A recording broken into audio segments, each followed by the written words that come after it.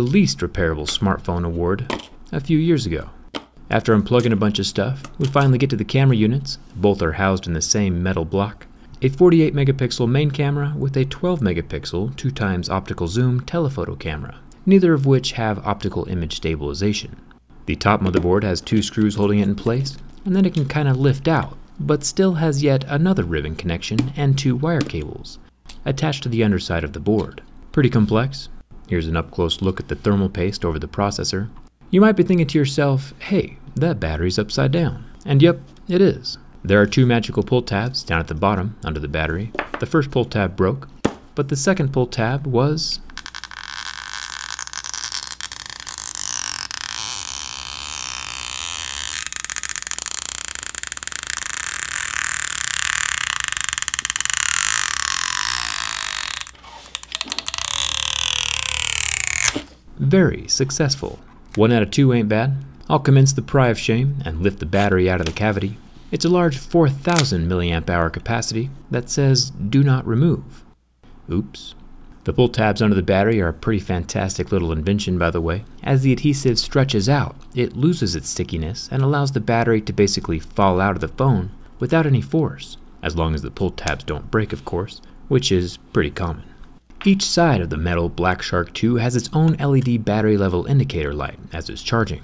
But even with the large cutouts in the metal frame for the LEDs, the phone is not structurally compromised. The LEDs themselves are on a thin little strip of ribbon that shines the light into a super thick cloudy plastic diffuser. Since the LEDs are pointing inwards, it's probably why the light seems a little dim at times. But it's still a very interesting concept, and I'm glad that Black Shark is over here doing cool stuff to stand out. The bottom circuit board has 2 screws along with some wire cables, and then the circuit board can be removed, exposing the ultra-large loudspeaker housing.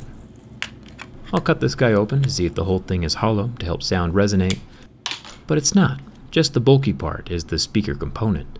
The charging port comes out next. It's the last thing to come out of the phone. It's right next to the headphone jack that doesn't exist. I still think it's pretty crazy that a gaming phone can be built without a headphone jack, but yeah, there it is. Even though the Black Shark 2 is a super complicated, intricate piece of hardware, I am a fan. I'll slide the battery into place between the side rail LEDs, and even though the whole thing isn't easy to repair and there's no water resistance, it does have a really easy to replace screen, which luckily is the main thing people usually want to fix. If anything else breaks or stops working inside the phone though, good luck. I'll plug the ribbons and wires into the bottom of the motherboard, and then gently set that into place in the phone frame, while connecting the plethora of other extension ribbons and wires. Do I ever want to take the Black Shark 2 apart again? No. But for the price and the amount of internal copper cooling, I think they've done pretty well, and it's pretty fair.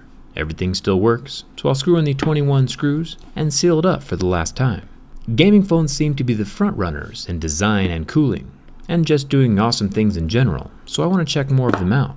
Are there any other gaming phones out there that I haven't reviewed yet that you want to see the insides of? Let me know down in the comments. Come hang out with me on Twitter and Instagram, and thanks a ton for watching. I'll see you around.